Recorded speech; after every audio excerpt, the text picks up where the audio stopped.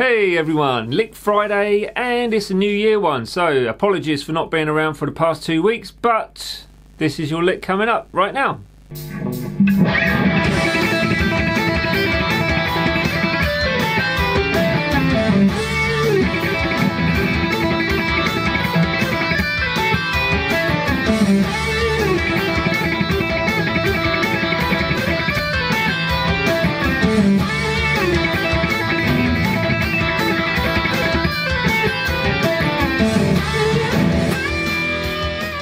That was it. So it's a new year, a new type of lick in a sense. So what I've got, or what you've got, is a track which I posted a long time ago. It's an 80s, 90s blues rocky jam.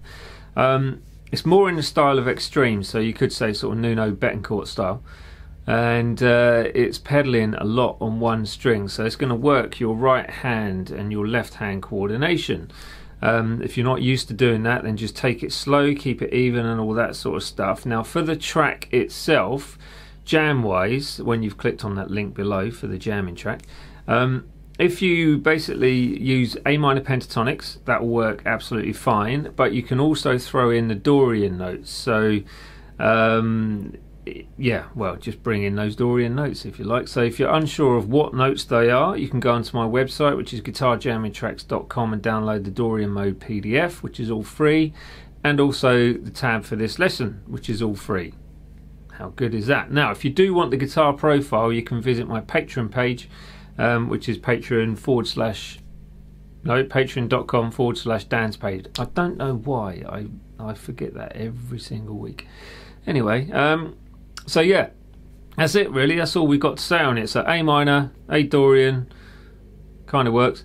Yeah, just have a bit of fun with it. Do it in your own way, your own time, take it at your own speed, and you will enjoy it. If you are not used to this sort of playing, try it anyway, and I think you'll be surprised at the sort of techniques that you can learn and apply into your own more bluesier playing, if you like.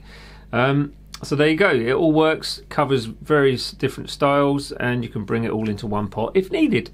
But there we are, I will leave you with that and leave you with the breakdown.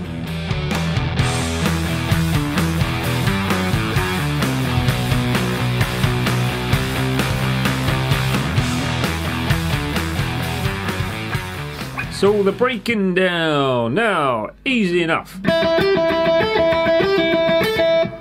Entirely what you're used to, but it's keeping your right hand going constantly without any kind of fluctuations in tempo.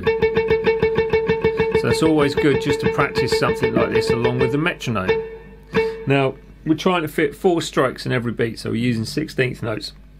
This means if you've got the beat going 1, 2, 3, 4, you've got 1, 2, 3, 4.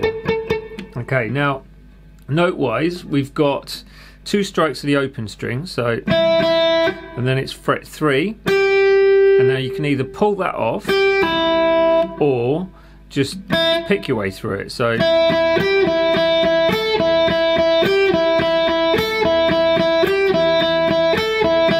okay, so we do 3 rounds of 3, 5, 3, 5, 3, 5. Then it goes 7, 8. Okay, so we've got 2 open strings, 3, and then 3 open strings, and then it's 5, 3 open strings, 3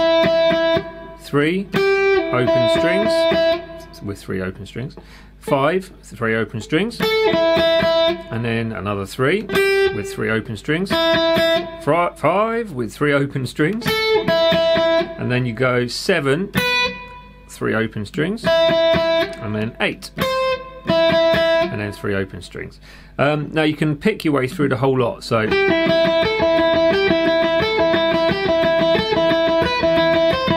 entirely up to you, or you can pick some notes and pull off whenever you've got a fretted note. So 3, pull off to 0, which means you're only ever picking 2 zeros as well, because you're pulling off to one of those. So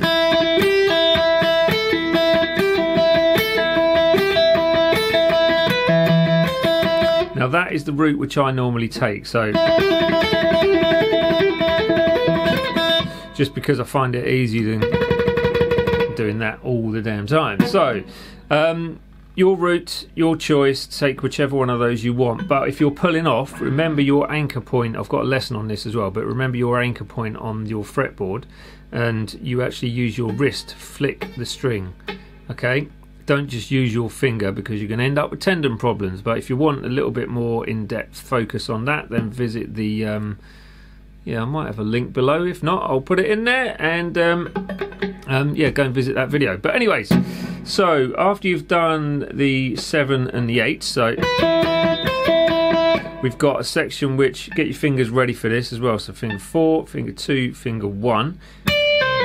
Sorry, you're pulling off from the 10 on the first string to the 8, and then to the 7. So to fret 8, sorry, fret 10 on the second string. So it's, okay, so you should have that. This is why the pull off thing is quite important. Again, I'm anchoring myself on the side of that fretboard and using my wrist to sort of pull and twist. Okay, so once you've gone to fret 10 on the second string, you've got fret 8 on the first. You can either pull off again or pick. To fret 7 on the first string, to fret 8 on the second, fret 9 on the third. So then you want to slide down to fret 7 on that third string from the 9. Okay, and then you've got fret 5 on the third string, fret 7 to fret 5 on the fourth, and then the little finger comes across to the second string, so you're skipping the third string out, going to fret 8, and then sliding on the beat up to fret 10. So that should be.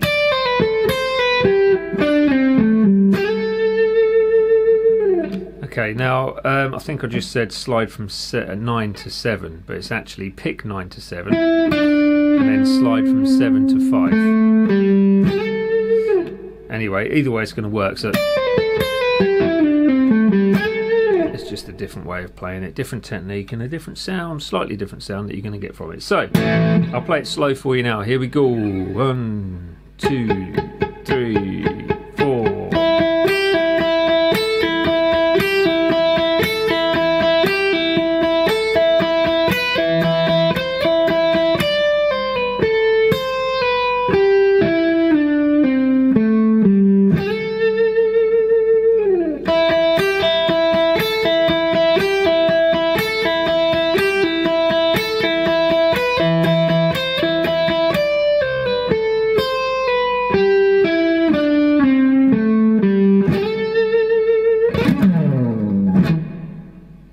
So that's the lick. Yeah, well, I hope you got on well with it. And as I said, it does cover different styles if you use these techniques into your own playing. So if you're more bluesy, then you can just sort of use that sort of pedaling technique, the left and right hand coordination technique, to do different things. Maybe bringing in one string and sort of, yeah, maybe bringing in that one string and going.